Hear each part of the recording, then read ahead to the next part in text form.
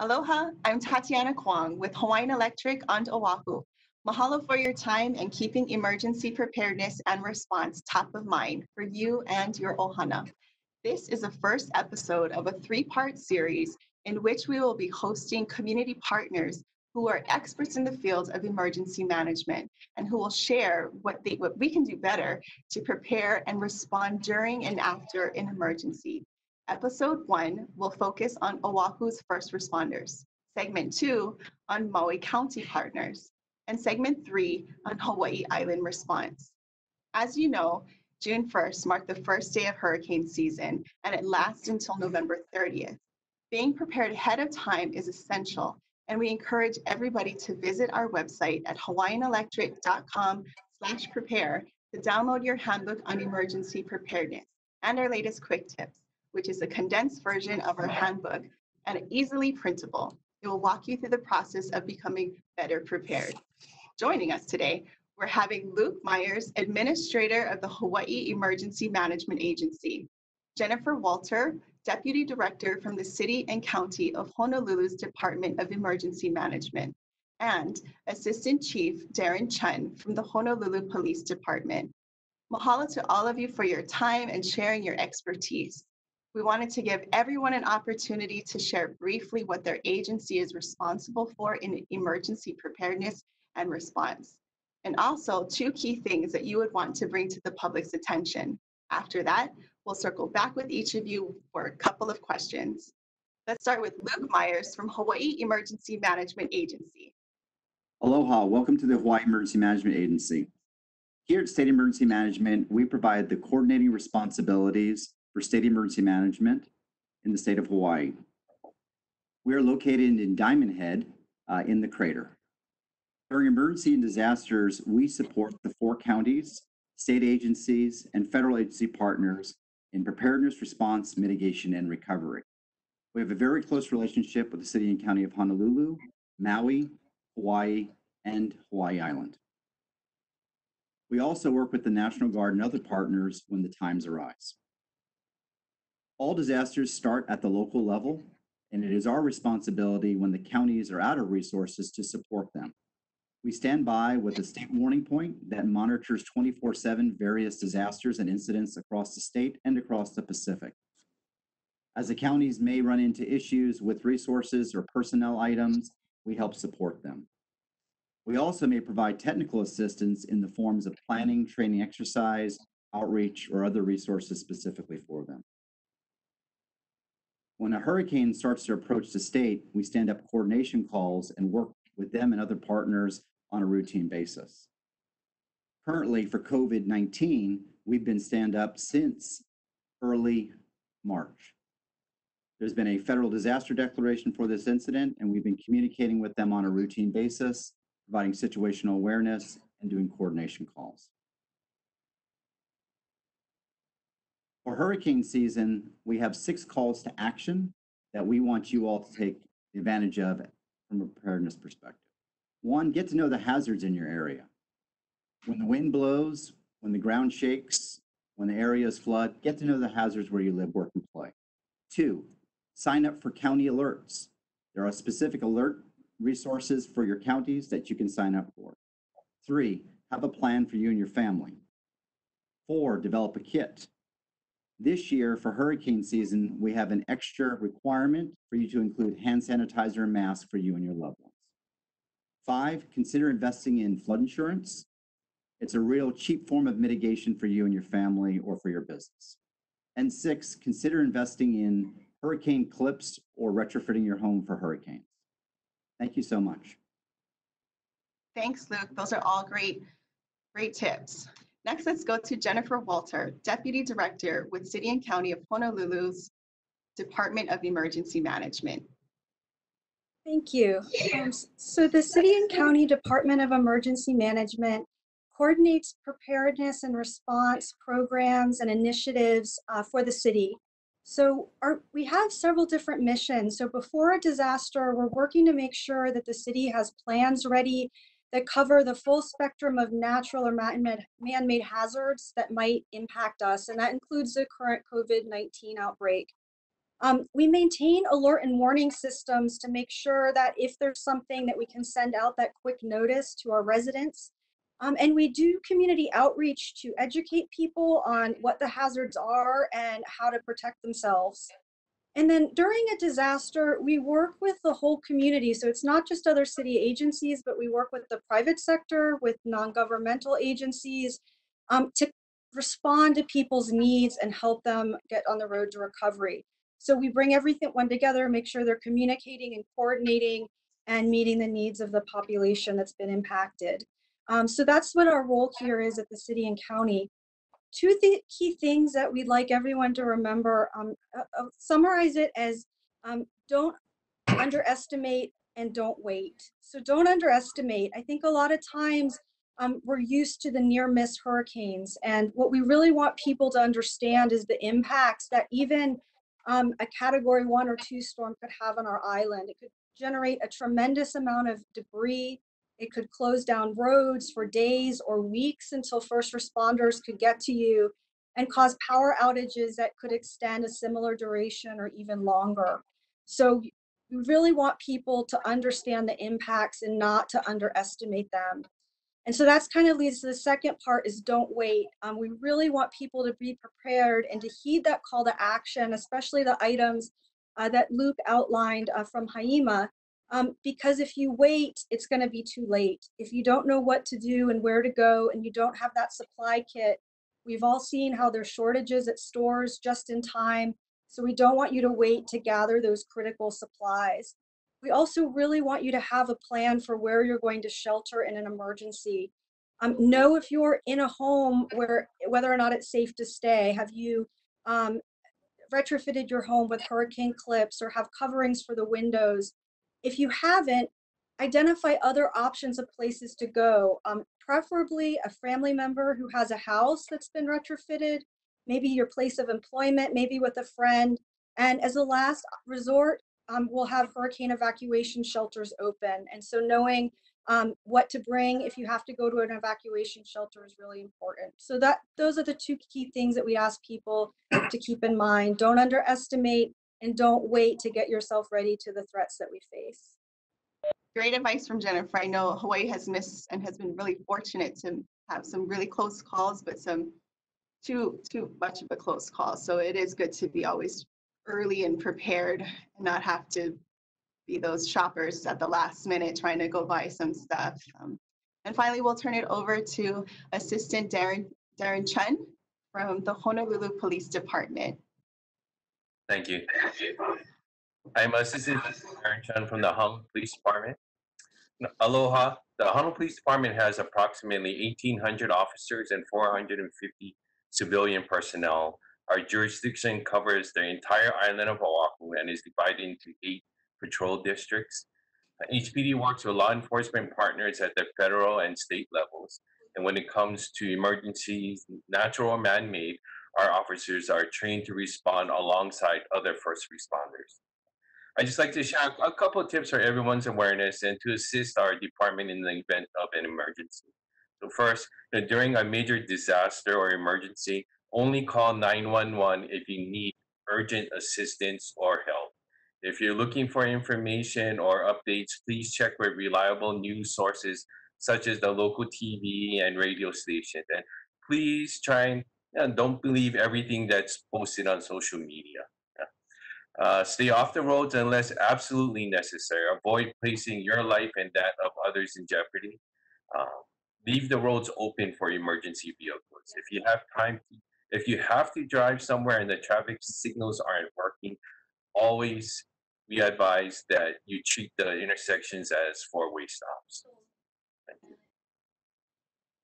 Great advice, definitely. I know we have some curious people that want to go and look just for the sake of looking, but always good to stay off the road and leave it to you folks. We of course echo everything that all of our partners are saying, and also want to let people know too, following a major storm or natural disaster, power can be interrupted, and we always do our best to restore it quickly and safely. We always put safety of the public and our employees first. It's always been our top priority, and it always will be.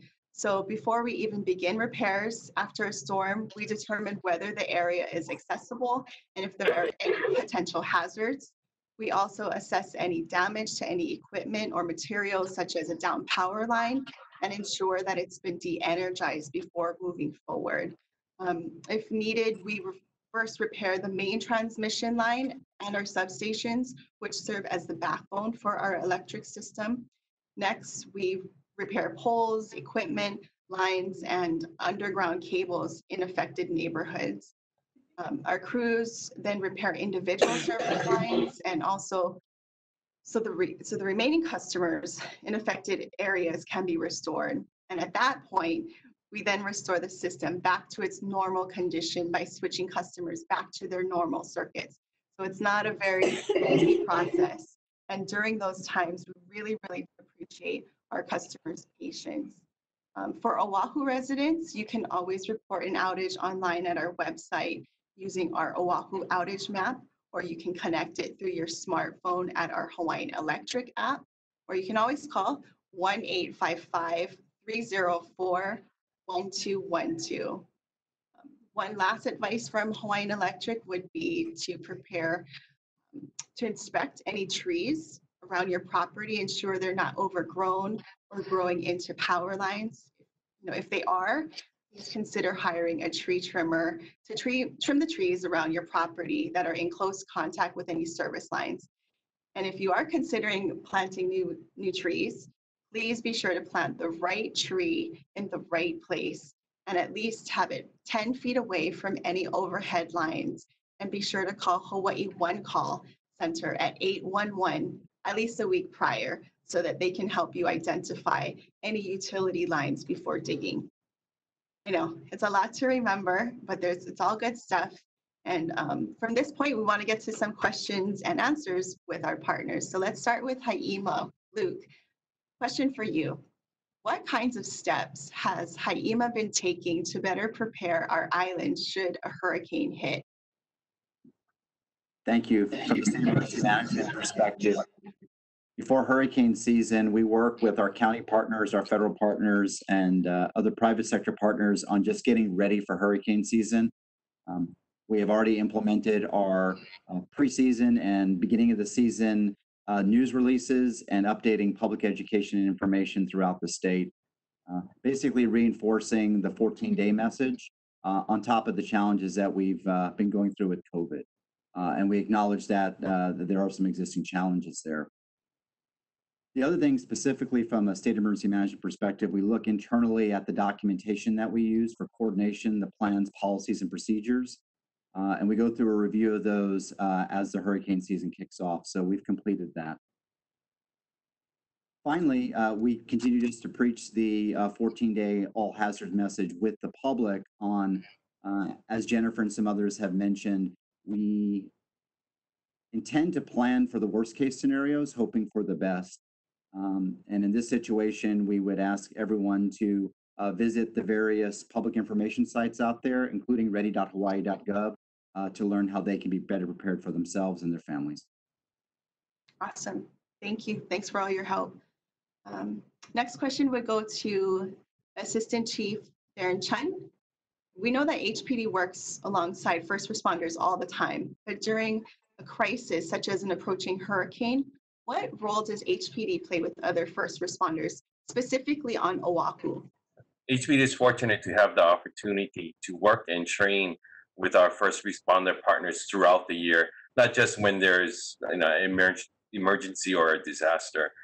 For hurricanes and tsunamis, HPD would assist the Department of Emergency Management and Oahu Civil Defense in issuing alerts and warnings and giving out shelter instructions. And depending on the nature of the emergency and just how much lead time we have, we would assist with shelter openings and resident evacuation.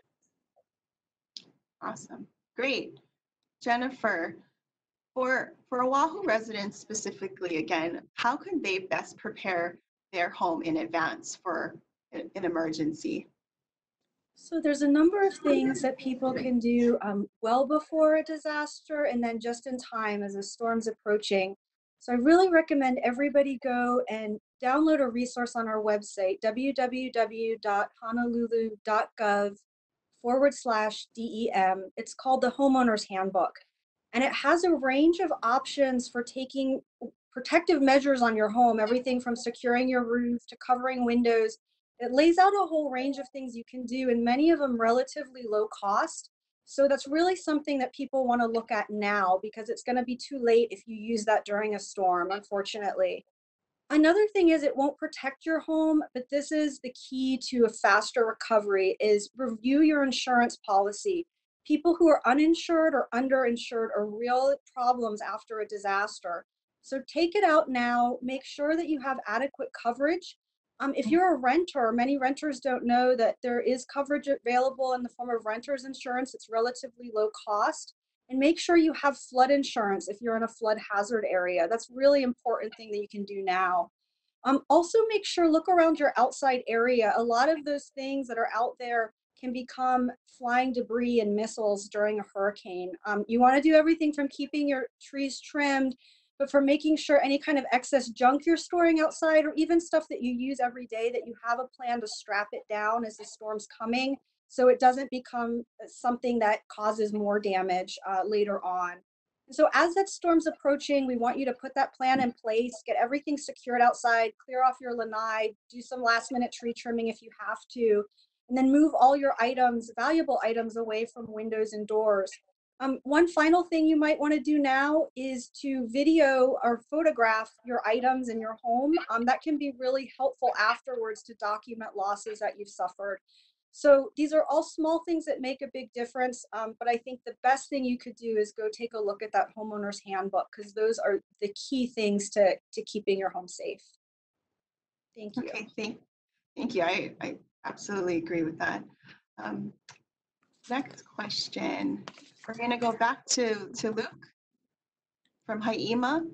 If people did need to go to a shelter with the COVID-19 pandemic still going on, how would it be different, if at all? Yeah, obviously with COVID-19, we have a very unique situation that traditionally we haven't had during tropical storm season. As shelters open up, as we face various tropical systems approaching the state, we know that the shelter capacity due to CDC recommendations will be at a much lower level due to the physical distancing requirements. So when an individual with their family and friends and loved ones goes to a shelter, they may experience the following activities that are not traditional, including being screened, maybe having to answer a series of health questions about the current kind of health situation of the family. And then there also may be temperature checks. You've seen similar types of these things in some of our businesses and at the airport. We really want to reinforce that going to a shelter should be the last resort. As we have stated here and in other venues, you're most comfortable where you live. And so if you've taken the proper precautions, sheltering in place is probably the best. If you could shelter with a loved one or a neighbor, that may also be recommended. And then obviously, if things are not safe, then you should go to a public shelter. The other thing that we will be reinforcing, again, with COVID, is to ensure that you have masks, maybe several of them, and your personal hygiene kits if you do have to go to a public shelter. Good tips. I know everything's changed with this COVID-19, so it's an added thing to do. Another question for HPD. After a storm or hurricane hits, what should people do? What would you recommend the public do at that point? Safety first, assess your surroundings, look for possible hazards, don't touch down power lines, consider them dangerous and live, and just keep a far distance away from these areas and just call 911. Okay. Thank you. For Jennifer at DEM, what are specific things Oahu residents should consider while making their family plan? I know Oahu has a dense population, so I'm not sure if that would be a factor with anything in creating their family plan. I think one thing all the residents can do, which is completely free, is to sign up for hnl.info alerts. So these are text alerts that are going to warn you if there's a hazard that you need to be aware of. So regardless of where you live, those will go out when there's something that's significant that you need to worry about. The next thing is, no matter where you live, know where to go and what to do. First, you got to know your hazards.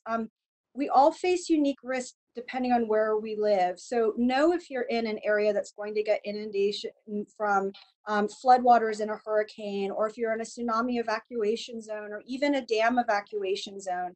Because the key to knowing what to do is to knowing what might affect you. And then next, look at our website and know there's emergency actions to take. A lot of times we see confusion. People don't realize that what you need to do in a tsunami and where you need to go might not be the same as where you need to go or what you need to do in a hurricane situation. So make sure you know those instructions for each hazard based on where you live. If you have special circumstances, you really need to make sure those are incorporated into your plans. For instance, many people live in high rises, in downtown Honolulu. What if the elevator goes out? Are you able to get down the stairs? What is your emergency plan in that situation? We have areas where there's one way in and one way out, and roads likely to get cut off. People need to consider if they're able to stay there several days if the road is cut off, or maybe they do want to evacuate to an area that's less likely to be cut off after the event, if they have loved ones they need to reach or take care of. So you really need to think about those circumstances that affect you and the uniqueness of their plans. Anything from your personal medical situation to where you live on the island. And then finally, the thing I always like to encourage people to do is to make a checklist that you can pull out just in time. There are all these little tidbits that we give people. And I found that just in time, I forget, because you have kind of this emergency situation going on, and it's easy to forget simple things. So even if it's completely simple, I have something on my cat's carrier that says, pick out her food from the cabinet and take it with you. And it's a note to myself in the heat of the moment to don't forget this in the disaster plan. So anything that you need to gather at the last minute from your house, have that on your checklist. Things like charging your electronics. Maybe that's something that you do 24 hours before the storm's expected to make landfall. Filling your car with gas. Really simple things to think about now, but at the moment that becomes difficult. So once you know that plan, doing a checklist of even the smallest details, I find is a really helpful tip. Those are excellent tips. I better write those down myself. Just everybody had such great information. Thank you so much to our partners at Hawaii Emergency Management Agency, City and County of Honolulu's Department of Emergency Management, and of course, our Honolulu Police Department for sharing your firsthand experience in helping us all better prepare. We really, really do appreciate your time. And to all of those watching, please be sure to share this video on your social media sites and go to our website to download your copy of our Handbook for Emergency Preparedness and Quick Tips at hawaiianelectric.com/prepare. Be sure to watch our next episode, where we will focus on Maui County and hear from their key partners in emergency preparation and response. You won't want to miss it. Again, thank you for your time and taking action today to better prepare for tomorrow. Mahalo, malama pono, and ahui ho.